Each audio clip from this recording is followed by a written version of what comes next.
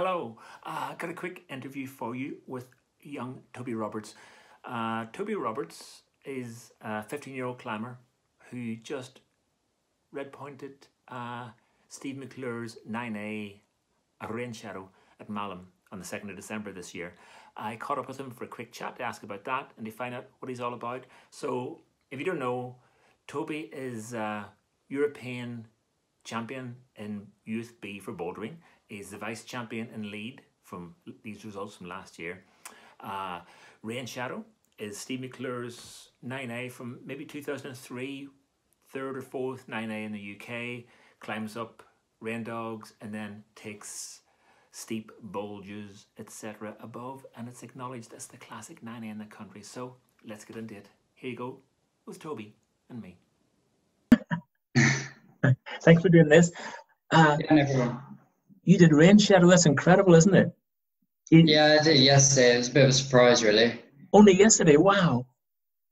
Day before yesterday, sorry. Day before yesterday. Yeah. Tell us about that. I mean, I just know Rainshadow is this incredible looking climb. Haven't been to Malham so much over the years, and it just looks like the most incredible thing blasting out over that roof. I know you did Raindogs many years ago. Oh yeah, that was 5 years ago. No, I think.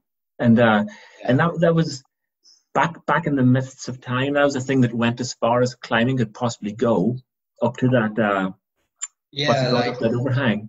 Hang on. Yeah, I never thought I'd really ever get. I remember looking up and just thinking, "Wow, that's impossible." And now, really, so yeah, obviously, whenever you did Raindogs, Rainshadow existed, and was there when you clip the chains on because that's the crux of grabbing the chain, isn't it? That's the last move. Oh yeah. So normally when you do Raindogs, you grab the chain and then you clip it, but there's a small traverse going out right for Rainshadow. Right. I think it makes it 8A plus. So yeah, it's much harder just to stay on the wall and just grab the chains. Right. So was there a small piece of you that looked upwards and thought maybe? Yeah, I mean, they're climbing above the bulge, and the bulge is one of the best routes in the UK. It's the best route I've actually ever climbed. So Rainshadow. Yeah. It's not just hard climbing. It's an amazing route as well. Right. Sort of really solid holds and cool holds and things. Yeah, you'd almost think it's been made man-made. It's actually just so good to climbing. And it's super hard at the bulge, and then yeah. So the bulge is 8A, font 8A boulder, and then there's a really good 8A plus at the top. It's like a 20 move, just solid 8A plus. So yeah, big holds, big moves. So it's good. Yeah, man, and 9A, that's incredible, isn't it? Thank you. When was your first 8A? Was Raindogs your first 8A? Raindogs is my first, so yeah. Oh, amazing! How cool! Yeah, it's quite cool. Raindogs is my first, and then the extension is the first 9A, so it's pretty cool. Oh, sweet, Toby. And was it a big effort to do it? Yeah. When I first got on it, I thought, okay, this is impossible. Really? I couldn't do many of the moves in the crux. It was like, okay, it's gonna take a long time. Yeah. And then the more I got in it, the more I learned the beta. Tiny micro beta changes seem to make a massive difference. So one move in the crux could feel almost impossible, and you change a tiny bit of beta and it'll feel much better. Wow. But I think overall it might have been just over 20 sessions on it. So yeah, many of the sessions were completely gone because the conditions were so bad. Right. It's one of the drier routes at Malham, but a few of the holes get really wet, so it's quite hard. What was your breakthrough? Moment on that?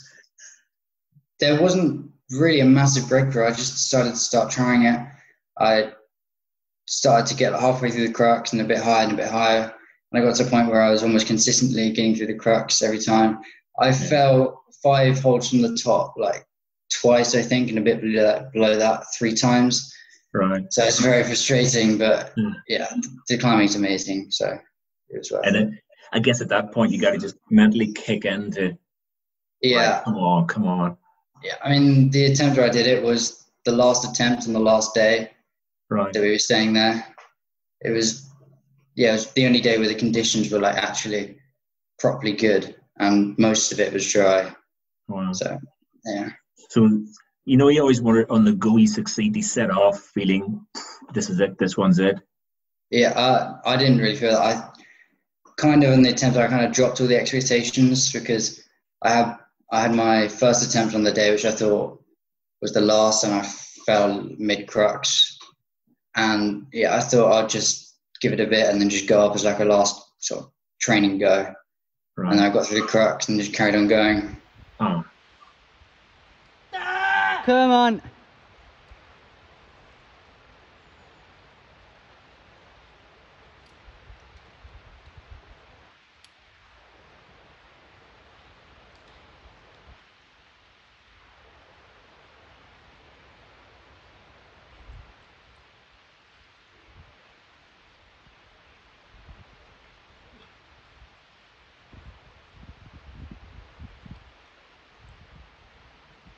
Come on.